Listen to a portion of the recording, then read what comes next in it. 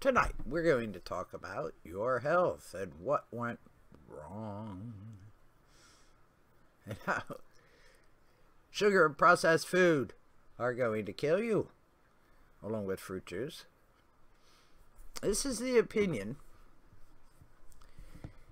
of an endocrinologist, Dr. Robert Lustig.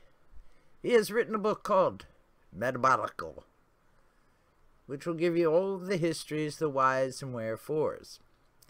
The man is quite an entertaining fellow.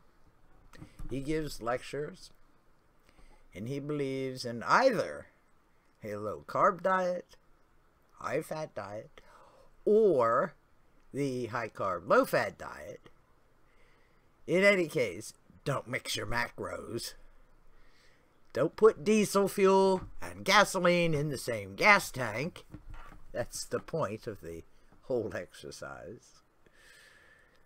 It is an entertaining, disturbing book meant for the usual people, the common man.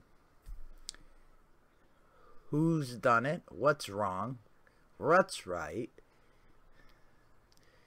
Unfortunately, although it tells you these things such as, oh, meat might cause cancer or whatever, it's from epidemiology, and he doesn't tell you how to read epidemiological studies,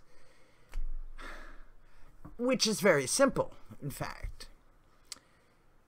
He does point out that epidemiology cannot prove causation. But that's the only thing we got. Yeah. In other words, the only thing we got is junk science.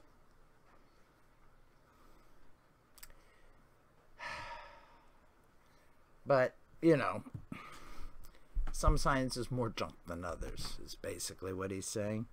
But there are random controlled trials out there. So, one has to ask, if it's not gluttony and sloth that's making us obese, have heart attacks, and drop over dead, what is it? Well, it's the slop you've been eating.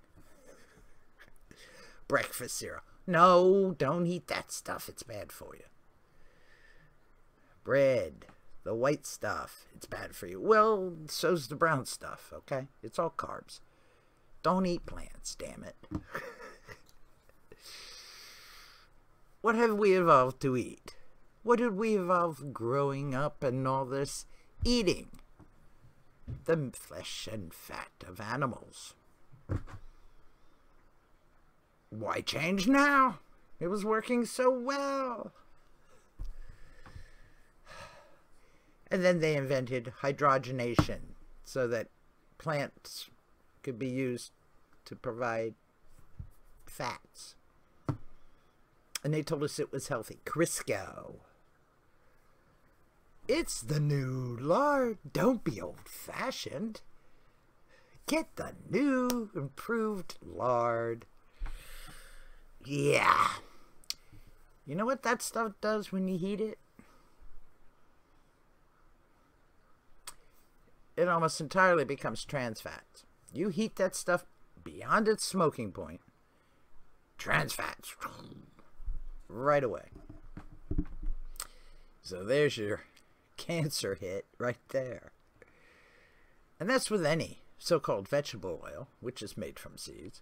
And it's all detailed for you in Metabolical, the book that we're reviewing right this moment. And yes, it is true. Trans fats will kill you. You do not need to eat plants. At all. Ever. Sorry. But you don't. In fact, it's better if you didn't. However, I know some of you can't resist asparagus or a salad. You think, roughage, I need roughage. Well, actually, no. Not really. Yes, this is one point where I disagree with the good Dr. Lustig. He thinks you must feed your gut roughage. I don't know about him, but I feed mine active culture yogurt. Works just as well, you know.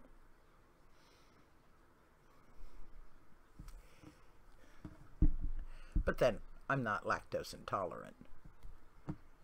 I am worried about becoming diabetic later.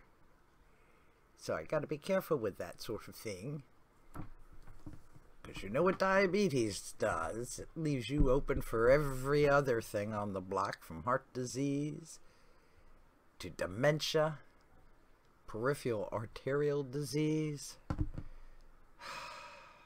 Who needs that stuff? Not me. No way, baby. It's just how it is. So, I can recommend this book if you want to go through the whole dirty, tawdry story of people's lives being put into danger just because some great food conglomerate owned by Mr. Kellogg. Talk about a weird man.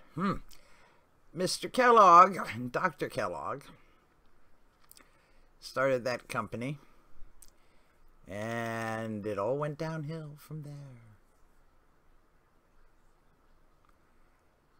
Now we have 10 companies, count them, in control of our food. We pander to the farmers. We pander to the sugar manufacturers. And now we're going to get plant meat grown in the vat in some lab. Soylent Green, yes. It's all so good for you. It's all fake. Fake. So, sorry, but I'm not eating it. And neither should you. And for the reasons why, go read Diabolical. Fresh and up to date. Thank you for watching. I hope this helps. Please do come again.